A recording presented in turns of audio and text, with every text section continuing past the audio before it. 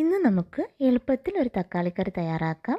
അതിനുവേണ്ടി ഒരു പാനിലേക്ക് നമുക്ക് 2 ടേബിൾ സ്പൂൺ എണ്ണ ഒഴിക്കാം. എണ്ണ ചൂടാകുമ്പോൾ ഇതിലേക്ക് ഒരു കറുവാപ്പട്ട ചേർക്കാം, 3 ഗ്രാമ്പൂ, 1/2 ടീസ്പൂൺ പെരിഞ്ജീരകം ചേർക്കാം.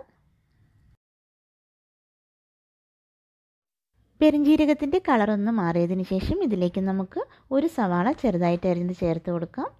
1 ടീസ്പൂൺ ഇഞ്ചി ചതച്ചത് ചേർക്കാം. കുറച്ച് കറിവേപ്പില ചേർക്കാം. സവാള ഗോൾഡൻ ബ്രൗൺ കളർ ആകുന്നത് വരെ നമുക്കിതൊന്ന് വഴറ്റിയെടുക്കാം. ഇനി ഇതിലേക്ക് നമുക്ക് പൊടികൾ ചേർക്കാം. 1/4 ടീസ്പൂൺ മഞ്ഞൾപ്പൊടി, 3/4 ടീസ്പൂൺ മുളക് പൊടി, 1/2 ടീസ്പൂൺ മല്ലിപ്പൊടി. പൊടികളുടെ പച്ചമണം നന്നായിട്ട് മാറുന്നത് വരെ നമുക്കിതൊന്ന് വഴറ്റി കൊടുക്കാം. ഇനി ഇതിലേക്ക് 3 തക്കാളി ചെറുതായിട്ട് അരിഞ്ഞത് ചേർക്കാം. 2 പച്ചമുളക് കീറിയത് ചേർക്കാം. തക്കാളി നല്ല സോഫ്റ്റ് ആകുന്നത് വരെ നമുക്കിതൊന്ന് വഴറ്റിയെടുക്കാം.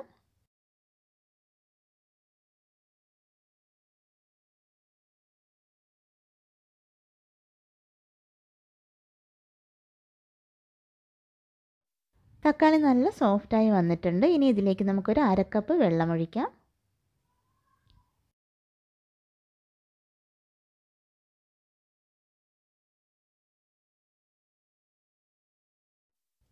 ഇനി ഇതിലേക്ക് നമുക്ക് ആവശ്യത്തിന് ഉപ്പ് ചേർക്കാം. കുറച്ച് മല്ലിയില ചെറുതായിട്ട് അരിഞ്ഞത് ചേർക്കാം.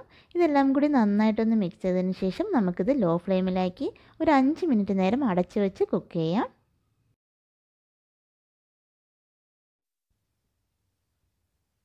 ടൊമാറ്റോ കറി ഇവിടെ റെഡി ആയിട്ടുണ്ട്. പൊറോട്ടയ്ക്കും ചപ്പാത്തിക്കുമൊക്കെ നല്ലൊരു സൈഡ് ഡിഷാണിത്. എല്ലാവരും ഒന്ന് ട്രൈ ചെയ്ത് നോക്കണം.